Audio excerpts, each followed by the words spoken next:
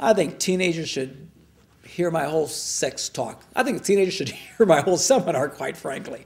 There's nothing I'm going to say that most of them haven't heard in spades.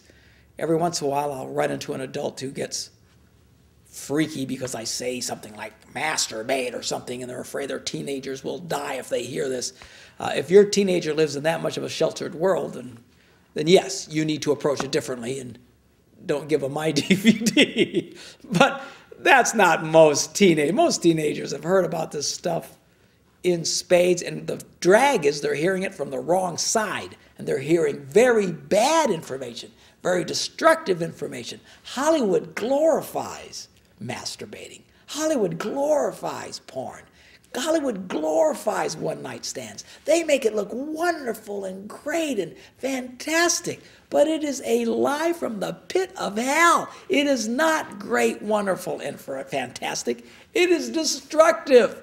It has the potential to ruin your child's sex life, and no one's telling them that. And if you can't tell them, sit them down and let me tell them.